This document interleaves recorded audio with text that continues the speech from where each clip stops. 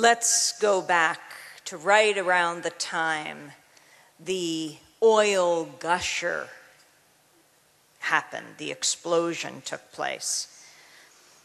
Less than a week after BP's Deepwater Horizon drilling platform exploded in the Gulf of Mexico, killing 11 workers and unleashing what could be the worst industrial environmental disaster in U.S. history, the company announced more than $6 billion in profits for the first quarter of 2010, more than doubling its profits from the same period the year before.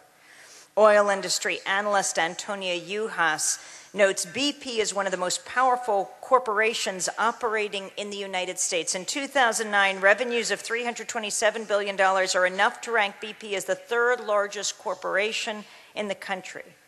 It spends aggressively to influence U.S. policy and regulatory oversight.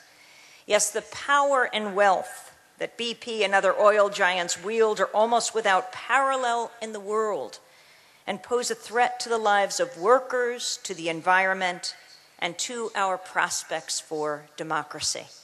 I'm reading from one of my latest columns. Today afterwards, I'll be signing copies of my book of columns called Breaking the Sound Barrier. And every week, the column appears in scores of newspapers and websites in this country and around the world. You can ask your local newspapers to run it. This piece was called BP, Billionaire Polluter. I've also seen BP referred to as beyond prosecution, but we'll get to that in a minute. 60 years ago, BP was called the Anglo-Iranian Oil Company. A popular progressive elected Iranian government had asked the AIOC, a largely British-owned monopoly, to share more of its profits from Iranian oil with the people of Iran. The company refused, so Iran nationalized its oil industry. That didn't sit well with the U.S., so the CIA organized a coup d'etat against Prime Minister Mohammad Mossadegh. That coup, which is all documented in history, the coup that was backed by the CIA, was carried out by Teddy Roosevelt's grandson, Kermit Roosevelt, who just brought with him suitcases of money and fomented this coup in Iran in 1953. If you are not Iranian here today, 1953 probably isn't particularly a year of note unless you were born in that year. But for Iranians who were born before then and after, that is the seminal year, the year that their elected leader, their popular leader, Prime Minister Mohammad Mossadegh, was deposed by the United States. After he was deposed, the Anglo-Iranian Oil Company, renamed British Petroleum, got a large part of its monopoly back, and the Iranians got the brutal Shah of Iran imposed upon them, planting the seeds of the 1979 Iranian Revolution, the subsequent hostage crisis, and the political turmoil that besets Iran to this day. In 2000, British Petroleum rebranded itself as BP, adopting a flowery green and yellow logo, and began besieging the U.S. public with an advertising campaign claiming it was moving beyond petroleum. If only we could get there. BP's aggressive growth, outrageous profit, and track record of petroleum-related disasters paint a much different picture, however. In 2005, BP's Texas City refinery exploded, killing 15 people and injuring over 170. In 2006, a BP pipeline in Alaska leaked more than 200,000 gallons of crude oil, causing what the Environmental Protection Agency calls the largest spill that ever occurred on the Alaskan North Slope.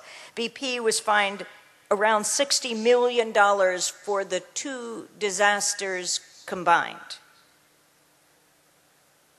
Then, in 2009, the Occupational Safety and Health Administration, OSHA, fined BP an additional $87 million for the refinery blast, the one that killed 15 and wounded 170. Secretary of Labor, Hilda Solis, said, BP has allowed hundreds of potential hazards to continue unabated. Workplace safety is more than a slogan, it's the law. BP responded by formally contesting all of OSHA's charges. Now, President Obama has said of the Gulf of Mexico oil spill, let me be clear, BP is responsible for this leak. BP will be paying the bill. Well, Ricky Ott is not so sure. She's a marine toxicologist and former fisherman, as she calls herself, from Alaska. She was one of the first people to respond to the 1989 Exxon Valdez oil disaster. Exxon deployed an army of lawyers to delay and defeat the legal claims of the people who were physically and or financially harmed by the Valdez spill. Ricky said, what we know is that the industry does everything it can to limit its liability. I spoke to her the day she was leaving from Alaska to go to warn the people of the Gulf of Mexico. The Mobile, Alabama Press Register reported that Alabama Attorney General Troy King told BP to stop circulating settlement agreements among coastal Alabamians. Apparently, BP was requiring owners of fishing boats seeking work mitigating the spill to waive any and all rights to sue BP in the future. Despite a BP spokesperson's pledge that the waivers would not be enforced, even though they were going around getting them signed, the news report stated, King said late Sunday he was still concerned that people would lose their right to sue by accepting settlements from BP of up to $5,000. And think what you'll do if you are desperate, if you've lost your livelihood, perhaps someone in your family died.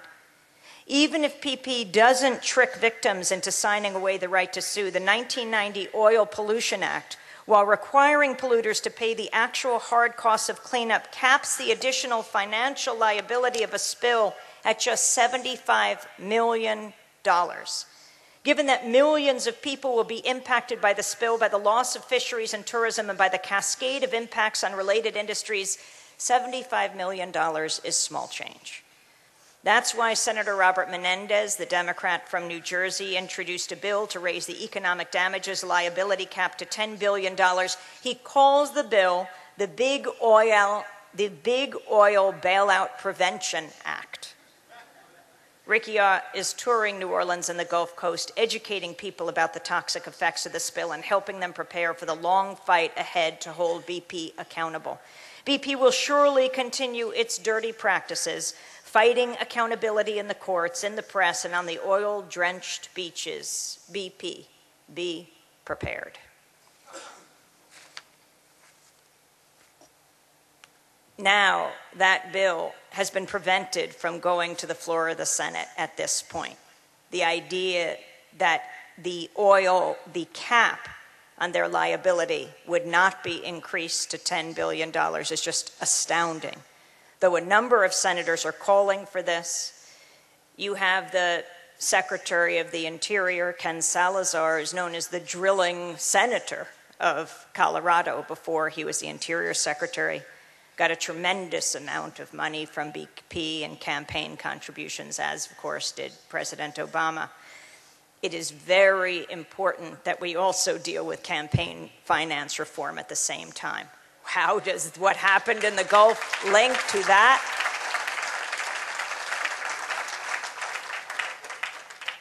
And now let's talk about another disaster. Massey, right before. Oil, gas, coal. By the way, as we talk about this, it is absolutely critical that we have a media in this country that is not brought to us by the oil, gas, and coal industry.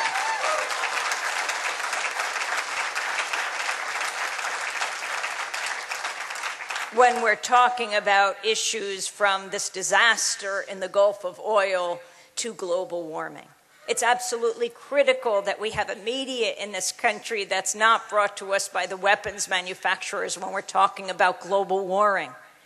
It's critical we have a media in this country that is not brought to us by the insurance industry and big pharma when we're talking about the issue of health care, the crisis of health care, and the lack that people have access to health care in this country.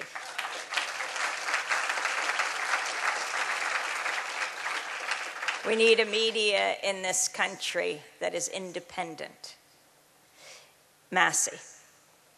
It's hard even to remember what happened in West Virginia as it's eclipsed by what's happened in the Gulf of Mexico. Massey Energy runs the Upper Big Branch mine in Montcole, West Virginia, where 29 miners were killed in April. The loss of life tragic, but the UBB, that's Upper Big Branch explosion, is more than tragic. It's criminal. When corporations are guilty of crimes, however, they don't go to prison. They don't forfeit their freedom. They just get fined, which often amounts to a slap on the wrist, the cost of doing business.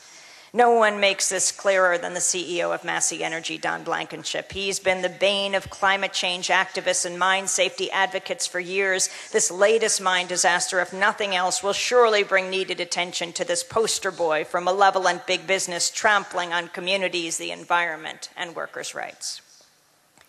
Days after the Massey explosion, Blankenship admitted in a radio interview, violations are unfortunately a normal part of the mining process. There are violations at every coal mine in America, and UBB was a mine that had violations. Well, the Charleston, West Virginia Gazette has consistently reported critically on Massey Energy and Blankenship, prompting him to attack its editors in a November 2008 speech, saying, "It is as great a pleasure to me to be criticized by the communists and the atheists of the Gazette. Would we be upset if Osama bin Laden were to be critical of us? I don't think so," he said. Initial speculation on the cause of the explosion is methane in the mine. The Massey UBB mine has received thousands of citations for violations, including many for failing to remove the methane with ventilation. Another cause may be the mine's proximity to Massey mountaintop removal operations. Mountaintop removal involves the massive blasting away of mountaintops, providing access to seams of coal, but causing widespread destruction of the environment. The Wall Street Journal reported that a West Virginia state investigation into the explosion will include possible impact of the nearby mountaintop mining operations. EPA Administrator Lisa Jackson issued new rules restricting mountaintop removal April 1st, just days before the Massey explosion. Massey is the principal target of a growing grassroots campaign against mountaintop removal. Among those arrested at protests have been renowned climate scientist James Hansen, director of the NASA Goddard Institute for Space Studies, and actress Daryl Hannah.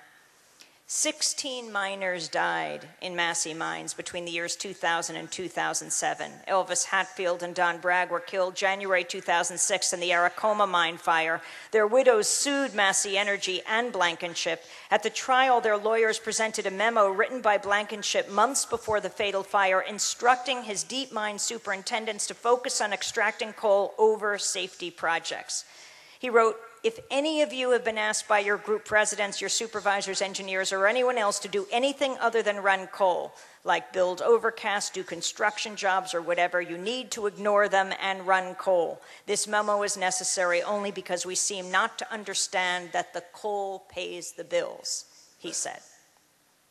Blankenship poured coal pays the bills and pays Blankenship's salary, which, estimated by the Associated Press at $19.7 million, is the highest in the coal industry. Blankenship is a board member of the U.S. Chamber of Commerce. He's a fierce opponent of organized labor, a relentless denier of climate change, and a staunch opponent of regulation. He said of government regulators last Labor Day at an anti-union rally, "The very idea that they care more about coal miner safety than we do is as silly as global warming." Blankenship poured $3 million into the election campaign of a candidate for the West Virginia Supreme Court in order to replace a sitting judge who he feared would rule against Massey in an appeal against a $50 million judgment. The candidate he backed, Brent Benjamin, won the seat and voted to overturn the judgment. The U.S. Supreme Court overturned that decision, citing Blankenship's funding of the election, and the case served as the basis of John Grisham's 2008 legal thriller, The Appeal. Pension funds and other large institutional investors are demanding Massey fire Blankenship. The last of the 29 bodies of the miners killed in the Massey mine have been recovered. Their deaths should not be counted by Don Blankenship as the cost of doing business, but rather should top his criminal indictment. Now,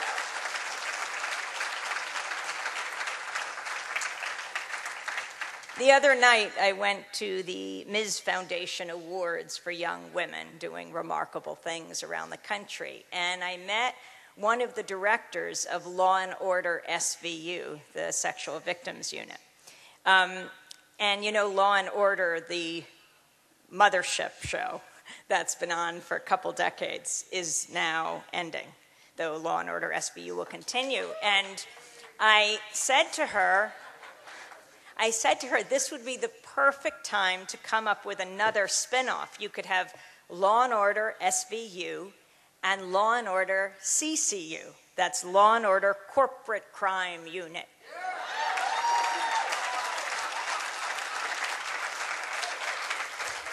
You know how they go, bing, bing, 217 West 14th Street, the police run in and they capture the person who they believe was involved with the murder. Well, they could do the very same thing, their hands covered with oil, and they've got, you know, the CEO of BP and saying, we understand, sir, we've got the evidence that this is linked directly to you. Slap handcuffs on. Imagine. If we lived in a country of law and order, there would not be a question here. This was my latest column. Manslaughter, reads the United States Code, is the unlawful killing of a human being without malice. It goes on, whoever's guilty of involuntary manslaughter shall be fined under this title or imprisoned not more than 6 years or both. In the disasters at the Massey coal mine in West Virginia and on the BP oil rig in the Gulf of Mexico, people were killed. 29 miners died in the Upper Big Branch mine explosion. 11 workers died on the Deepwater Horizon oil rig, which is owned by Transocean, working under contract for BP with work from Halliburton in there as well. There are state laws that govern manslaughter as well, and special language given for maritime deaths. So why aren't these executives of companies behind bars? Yes, these two disasters bring into sharp focus the need to reduce our national addiction to fossil fuels. The Gulf oil eruption, for that's what it is, not a spill, not a leak, but the unleashing of a hugely powerful jet of oil and gas under enormous pressure a mile beneath the ocean surface, is likely to become the worst environmental disaster in U.S. history. What's the latest? 4 million gallons of oil a day are being spewed forth in a volcano of oil on the ocean's floor, on the Gulf's floor. Mike Williams, the chief electronics technician of the Transocean oil rig, detailed on 60 Minutes. How many of you saw 60 Minutes last week? It was powerful, moving testimony of this whistleblower, of Mike Williams. He talked about the negligence of both Transocean and BP in the lead up to the blowout. He said a mistake was made during a pressure test, which damaged a critical safety gasket or annular. Later, a crew member reported finding chunks of the rubber gasket in the effluent that surfaces during the drilling process. The gasket is part of the blowout preventer, another BP, which is the device on the ocean floor atop the well that's supposed to serve as the fail-safe to prevent exactly the type of catastrophe that's unfolding now. There's also was a known electrical failure on the blowout preventer. Williams also detailed an argument aboard the Deepwater Horizon rig between the Transocean manager and the BP manager. Ultimately, the BP manager prevails because they're in charge of the whole operation. Transocean had been hired to drill the hole and to plug it until BP returned to begin oil extraction. The argument involved how best to plug the hole. Transocean, Williams recounted, wanted to leave a heavy mud-like substance in the well shaft to help the concrete plugs installed by Halliburton stay in place. BP wanted the substance removed, ostensibly to expedite the later extraction. As Robert B. put it, the engineer at University of California, Berkeley, who has been called into every spill and disaster, including Katrina, to investigate. As he put it, BP won. He told this to 60 Minutes. The concrete plugs failed, the damaged blowout preventer failed as well, and the disaster soon followed. So this week on Tuesday, I called Russell McIver. He's editor of the Corporate Crime Reporter. He lives in West Virginia. He joined several hundred protesters Tuesday in Richmond, Virginia, where Massey Energy was holding its first annual shareholder meeting since the explosion at the Upper Big Branch mine. After the mine explosion and the resulting death of 29 miners, activist shareholders have been organizing to unseat the Massey Board of Directors. As the extremely contentious meeting began, 2 protesters in a balcony unfurled a banner reading, "Massey, stop putting profits over people." McIver thinks Massey executives should be prosecuted for manslaughter. After protesting outside the shareholders' meeting, he told me, "If I drive my car 90 miles per hour in a 55-mile-per-hour speed zone and I accidentally kill someone, I'm going to be charged with involuntary manslaughter for behaving with reckless disregard for those around me. Prosecutors regularly bring these cases," he said. "If a corporation operates a workplace with reckless disregard for the safety of the workers and those workers die as a result, those executives responsible should be prosecuted." He said, "That's why we're calling on the prosecutor of Raleigh County, West Virginia, to bring this charge against Massey Energy and its responsible executives." According to the Associated Press, federal prosecutors say they're investigating whether there was willful criminal activity related to the Upper Big Branch mine. BP also should face a criminal investigation, which is what a number of senators are also calling for right now. We need to pierce the corporate veil. While the civil lawsuits that will follow are likely to cost these companies some money, that is ultimately considered just the cost of doing business. When workers are killed to save time or because of unsafe working conditions, when livelihoods and the environment are destroyed, executives who make these decisions must be personally held accountable.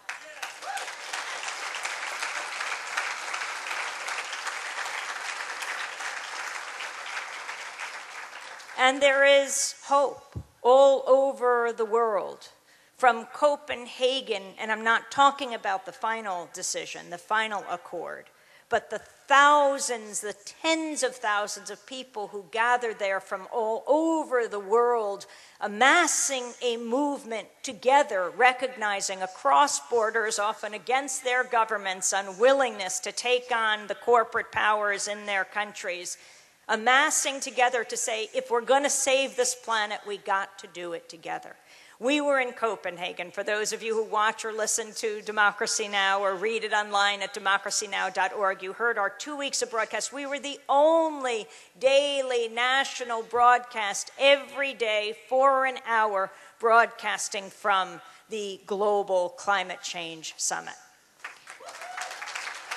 And then we went from Copenhagen in December to Earth Day week in Cochabamba, Bolivia, because there too, thousands of people, mainly indigenous people from throughout Latin America, had gathered. Once again, because of the failed Copenhagen Accord, they came to Bolivia to demand global action on an issue that is threatening their lives. Here in this small Andean nation of Bolivia, I wrote that week, a nation of 10 million people, the glaciers are melting, threatening the water supply of the largest urban area in the country. El Alto and La Paz, with 3.5 million people living at altitudes of over 10,000 feet. I flew from El Alto International, the world's highest commercial airport, to the city of Cochabamba. Bolivian President Evo Morales, we'll get to Rand Paul in a minute, but he was one of the first leaders he attacked in his victory speech in Kentucky. Evo Morales was his target. Bolivian President Evo Morales called Cochabamba the heart of Bolivia. It was there 10 years ago in April that, as one observer put it, the first rebellion of the 21st century took place. In what was dubbed the Water Wars, people from around Bolivia converged on Cochabamba to overturn the privatization of the public water system. 10 years ago in the year 2000, right after the Battle of Seattle in Seattle. As Jim Schultz, founder of the Cochabamba-based Democracy Center, told me, people like a good David and Goliath story, and the water revolt is David not just beating one Goliath, but three. We call them the three Bs, Bechtel, Banzer, and the bank. The World Bank, Schultz explained, coerced the Bolivian government under President Hugo Banzer, who'd ruled as a dictator in the 70s, to privatize Cochabamba's water system. The multinational corporation based in San Francisco, Bechtel, the sole bidder, took control of the public water system. Well, just a few weeks ago, I was walking around the Plaza Principal in central Cochabamba with Marcela Oliveira, who was out on the streets 10 years ago. I asked her about the movement's original banner that was hanging for the anniversary. It said in Spanish, "El agua es nuestra, carajo." The water is ours, damn it. Bechtel was jacking up water rates. The first to notice were the farmers dependent on irrigation. They appealed for support from the urban factory workers. Oscar Oliveira, Marcela's brother, was their leader. He proclaimed at one of their rallies, if the government doesn't want the water company to leave the country, the people will throw them out. Marcela told the story of what happened 10 years before, in 2000. She said, on February 4th, we called the people to a mobilization. We called it La Toma de la Plaza, the takeover of the plaza. People were meeting from all over. The city was shut down by the coalition of farmers, factory workers, and coca growers, known as the Cocaleros. Unrest and strikes spread to other cities during a military crackdown and state of emergency declared by Banzer. 17-year-old Victor Hugo Daza was shot in the face and killed. Amid public furor, Bechtel fled the city, and its contract with the Bolivian government was canceled. The Cocaleros played a crucial role in the victory. Their leader was Evo Morales. The Cochabamba water wars would eventually launch him into the presidency of Bolivia. At the UN Climate Summit in Copenhagen, he called for the most rigorous action on climate change. After the summit, Bolivia refused to support the US-brokered non-binding Copenhagen Accord. Bolivia's ambassador to the UN, Pablo Solon, told me that as a result, he said, we were notified by the media that the United States was cutting around $3 to $3.5 million for projects that have to do with climate change. Instead of taking U.S. aid money for climate change, Bolivia is taking a leadership role in helping organize civil society and governments globally with one goal: to alter the course of the next major UN climate summit set for Cancun, Mexico in December. It's very interesting what took place. We're at this huge Earth Day rally in Cochabamba, and the Ecuadorian foreign minister also spoke. The U.S. punished Ecuador as well, and cut off $2.5 million of aid in Ecuador that was meant for climate change projects because they wouldn't sign on to the accord. If you're wondering how democracy works, if they won't sign on, they're punished.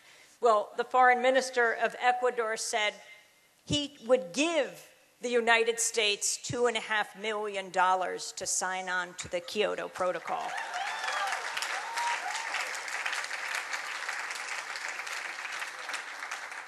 So 15,000 people came from around the planet to Cochabamba on that Earth Day week in April at the People's World Conference on Climate Change and the Rights of Mother Earth.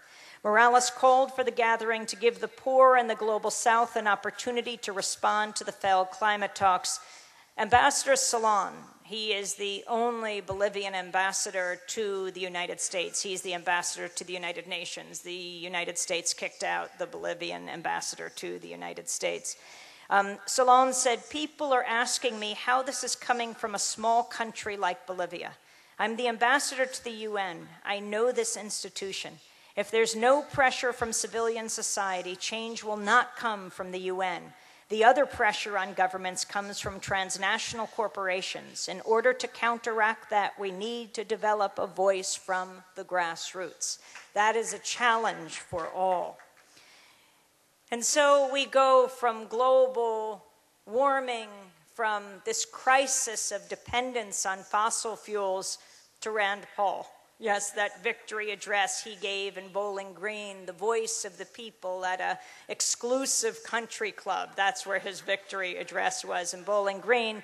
And he stood there. I don't know if people actually listened to the speech. We played a good part of it. It's very short on Democracy Now!, and you can go to democracynow.org to check it out. But there he attacked Evo Morales and President Obama for even going to Copenhagen.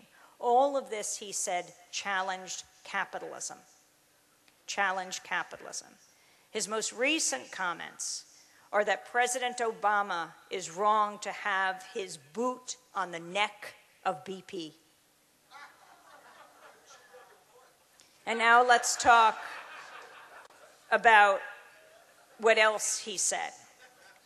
What else he said this week as he backtracked pretty quickly on the issue of civil rights, the Civil Rights Act, and the Americans with Disabilities Act, which isn't talked about quite as much. But as he was questioned just after his victory about whether he would support the 1964 Civil Rights Act, and he said parts of it he would, that he's against institutional racism. But when it came to forcing private companies, because federal government is the boogeyman, is the bad guy, that's where he would draw the line. He's not the only person who believes this. I mean, this is what we have to understand is meant when you talk about making government smaller. Whether we're talking about not regulating these oil giants who often have budgets that are larger than the countries around the world, or whether we're talking about changing policy and practice in this country because of discrimination. He said, public institutions, that's fine, but not private institutions, to which NPR and Rachel Maddow and MSNBC and one network after another started to say, wait, so what about the lunch counter sit-ins? You would have been against them. Woolworths can have a segregated counter. On Democracy Now! The next day, we went to North Carolina, to Durham, Raleigh, North Carolina, and talked to North Carolina State University professor Blair Kelly. Watch the show. Blair Kelly and Mike Irvin from here in Chicago, very active disability rights activists from ADAPT. We asked them both to respond to what Rand Paul was saying. Professor Kelly wrote, Right to Ride, Streetcar Boycotts and African American Citizenship in the Era of Plessy v. Ferguson. I asked her about what Rand Paul was saying. She said, what concerns me is the notion that this legislation is meaningless in terms of our contemporary society, and that this history is something we should forget about or move past, that the notion of this hard separation between public and private actually makes sense in light of the lived experiences of African Americans at the time. She said, to imagine a world where African Americans could just deal with public institutions and be excluded from private businesses that are open to the public, the white public, and yet cutting them out was really profound. She said, imagine traveling as an African American during the Jim Crow era. You would not be able to stop for a restroom. You would not be able to find food to feed your kids. You might not be able to find lodging to stay overnight. And so many African Americans had to seek out black institutions to help them as they traveled. They had to go to their local black college where they were on that journey and try and ask them for food and somewhere to stay. This was sort of central to their experience. So if we can imagine that American citizens didn't have the freedom to travel as they wanted to with dignity, respect, that they could not anticipate what kind of treatment they would get from place to place and day to day, imagine raising children in that kind of context. Imagine trying to stay safe then. So she said, for me, for that history to be discounted as unimportant and not meaningful is really not a reflection of how horrible Jim Crow segregation actually was and how much we have to remember it and guard against having any kind of extension of discrimination or any sense that companies serving the public should be able to choose what part of the public they want to serve. And then I asked Mike Irvin. Mike, who spent a good deal of effort and time to get into the studio in Chicago on Friday morning to talk about his response to what Rand Paul had to say. You know, at Democracy Now!, we're deeply committed to bringing you historical context. Because let's face it, when you say the Civil Rights Act, 1964, half of our listeners weren't even born then. And even if you were, what does it mean to you? We just say Civil Rights Act, but what was the struggle it was born out of, and what did it actually mean for people in this country? Where you have Rand Paul saying these are sort of academic distinctions, private, public. They're not academic when you're driving on a highway and you can't stop anywhere, when you're threatened if you try to eat something. And so we asked Mike Irvin here in Chicago to respond, to talk about the Americans with Disabilities Act, how it got passed, and what he thought of what Rand Paul had to say. Rand Paul, by the way, in responding to Robert Siegel on All Things Considered, said, I think a lot of this could be handled locally. For example, he said, I think that we should try to do everything we can to allow people with disabilities and handicaps. He said, we do it in our office with wheelchair ramps and things like that. I think if you have a 2-story office and you hire someone who's handicapped, it might be reasonable to let him have an office on the first floor rather than the government saying you have to have a $100,000 elevator.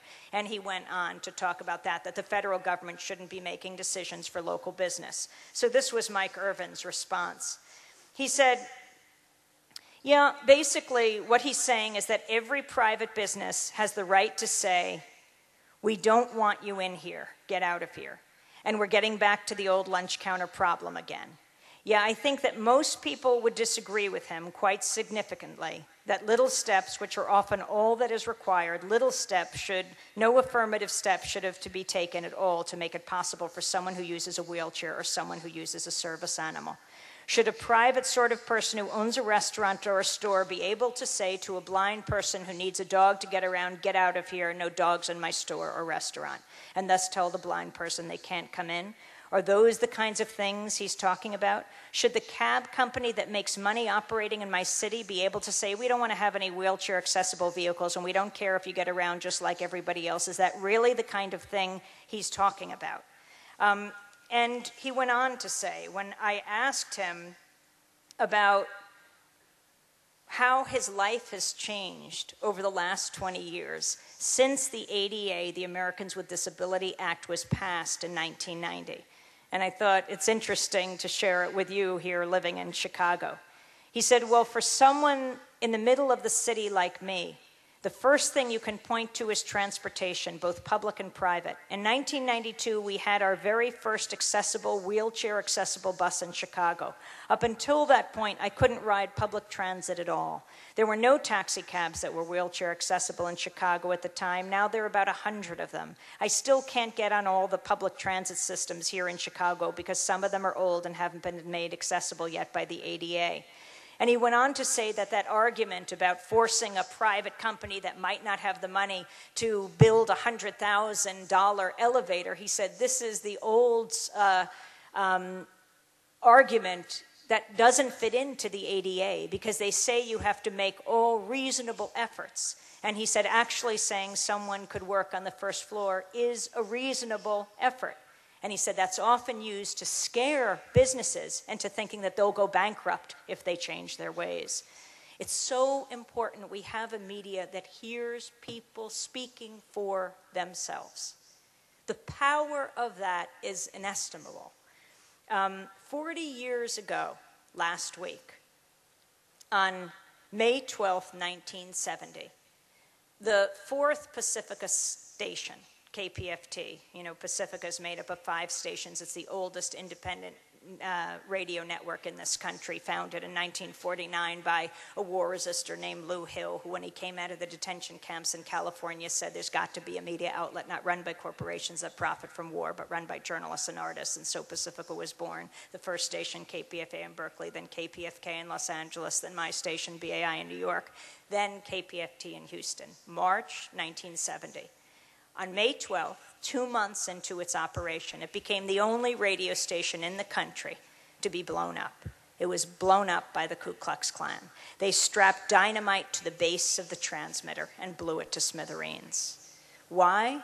Well, I believe it's because of that mission, to bring out the voices of people speaking for themselves, because that's what challenges hate. When you hear someone describing their own experience. I can't remember if it was the Grand Dragon or the Exalted Cyclops, because I often confuse their titles. But he said it was his proudest act, because he knew how dangerous true independent media is. Because people are speaking their own truths. And I don't say there is one truth, but they're sharing their own experiences. And when you hear a Palestinian child or an Israeli grandmother, when you hear an uncle from Afghanistan or an aunt from Iraq, it changes the way you see the world. You don't have to agree with them, but you might say, it sounds like my bubba, it sounds like my baby, it sounds like my aunt and my uncle. And that challenging of stereotypes and caricatures is what challenges the hate groups like the KKK. That's more important than ever today. And as I talk about hearing a Palestinian child, it's unfortunate that Noam Chomsky couldn't on his most recent trip to the Middle East this past week. And those of you who didn't get to hear Democracy Now! On Monday, I do encourage you to. The world-renowned linguist, the well-known political dissident, the author of more than 100 books, was trying to make his way from Amman into the West Bank, where he had been invited to give 2 lectures at Birzeit University. The Israeli authorities turned him back. They stamped on his passport and the passport of his daughter, Salem State professor Avi Chomsky, denied entry.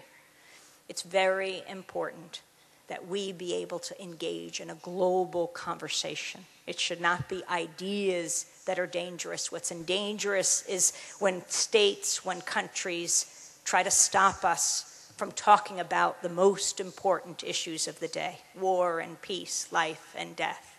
I only have a few minutes, but I wanted to talk about a lawsuit that we've brought in the last few weeks. My colleagues at Democracy Now! And I, Nicole Salazar, Sharif Abdel-Qaddus and I, have brought against the city of St. Paul, the Twin Cities, in fact, for our arrests at the Republican Convention in the summer of 2008, because it's very serious and it goes to this issue of freedom of speech and freedom of the press. It was the first day of the Republican Convention, Labor Day 2008. The morning started bright blue day with a major protest before the convention would begin later in the day. And by the way, there were these protests in Denver at the Democratic Convention as well. They were protests against war. 10,000 people marched from St. Paul City Hall to the Excel Center where the convention would take place, led by soldiers, some in full military uniform. And that's very bold and courageous of them. They faced serious sanction. Some of them had served in Iraq and Afghanistan, others had resisted, but they wanted to stop this country from engaging in war. And so they marched, we covered the protest, and then I went off to the convention center to talk to the delegates from all of the states. Most interestingly at the time were the delegates from the hottest state, Alaska. And so I was interviewing the delegates, and my other colleagues had gone off to digitize tape. And then I got a call from our senior producer, Mike Burke. He said, come quickly to 7th and Jackson. Nicole and Sharif have been arrested, and they're hurt. I said, what are you talking about? So we raced off the convention floor. I was there with Big Noise Films cameraman Rick Rowley, who's in Afghanistan. I hope you heard his latest report on Democracy Now! We raced down the streets. We got to 7th and Jackson. It was completely cordoned off by the riot police. They had the area fully contained. They were in a line along the street. So I ran up. I had all my credentials, my top security credentials that allow me to interview presidents and vice presidents and delegates. And I ran up, I said, I said my name. I said, I'm a credentialed journalist. I was just at the convention, and 2 of our producers are inside. They're credentialed like I am. We need to have them released. It wasn't seconds before they ripped me through that line, twisted my arms back, slapped handcuffs on me, pushed me up against the wall and onto the ground. They arrested me. They charged me with misdemeanor, with interfering with a peace officer. If only there was a peace officer in the vicinity.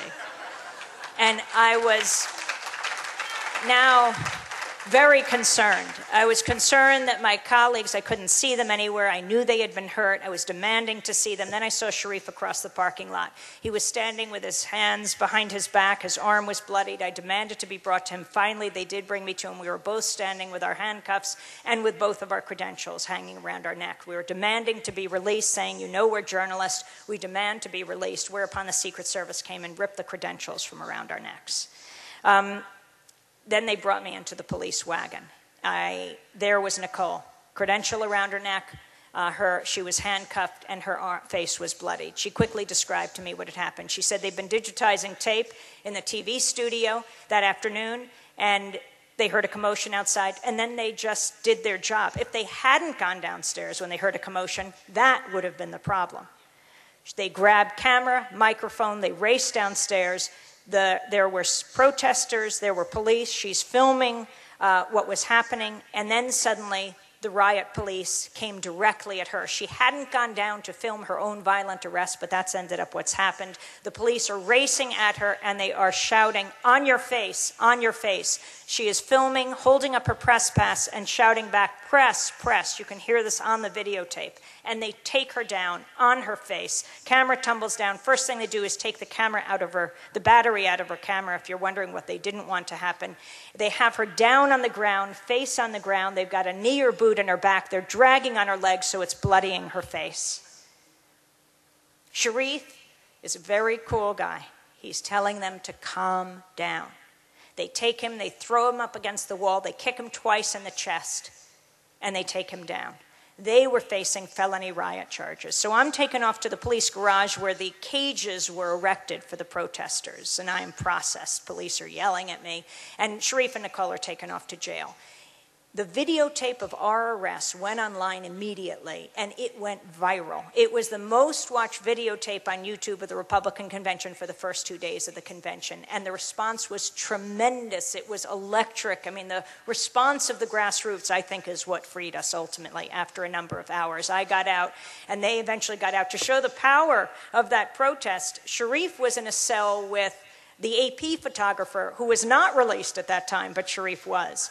When we got out, I was immediately taken to the convention. I was in the NBC skybox. They were interviewing me, asking what had happened. And when the camera was turned off, the NBC reporter who was standing next to me and listening, he turned to me and he said, "I don't get it. Why wasn't I arrested?"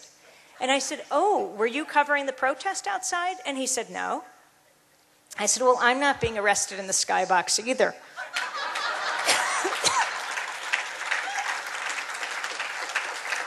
Done. You know, like Woody Allen says, 90% of life is just showing up. You got to get out there, and it's our job to do that. We have to be on the convention floor, find out what the orchestrated message is, and even the division among the delegates. We got to get into those corporate suites to see which oil company is sponsoring which senators association or campaign finance committee, whether it's Republican or Democrat. I don't know how many doors were slammed in my face as I would reach for the strawberries or the hors d'oeuvres trying to say, who's sponsoring this cocktail party? But our job is also to be in the streets. That's where the uninvited guests are, where thousands of people had gathered to share their message as well. And we shouldn't have to get a record by putting things on the record. The next day, I went off to the police news conference. The police chief, John Harrington, was very proud of the police operations up until that point. You know, that week they arrested more than 40 journalists, and Sharif was arrested on the last night of the convention as well, covering the protests. So I said to him, I stood up at the news conference, and I said to Police Chief Harrington, I described what happened to the three of us, and I said, what have you instructed your police to do?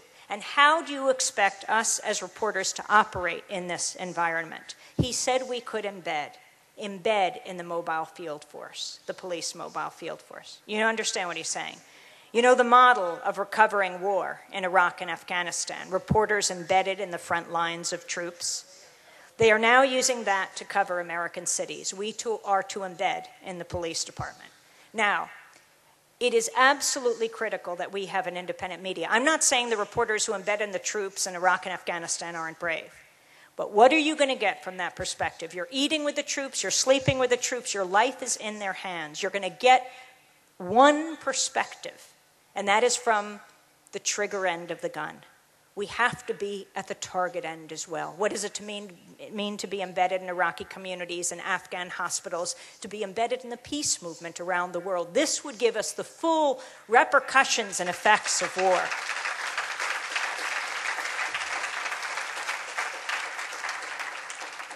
Because only then, especially as American journalists, when we bring out these images, will people be able in this country to make a decision, an informed decision about where and how we should operate in the world. Could you imagine if for just 1 week, the top of every newscast in this country, above the fold of every surviving newspaper in this country, were the images of war. And the top of every website, the photographs of babies dead on the ground, the pictures, the video of women with their legs blown off by cluster bombs, the pictures of soldiers dead and dying. If for just 1 week, 24 hours a day, we saw those images, Americans would say no. War is not the answer to conflict in the 21st century. Democracy Now!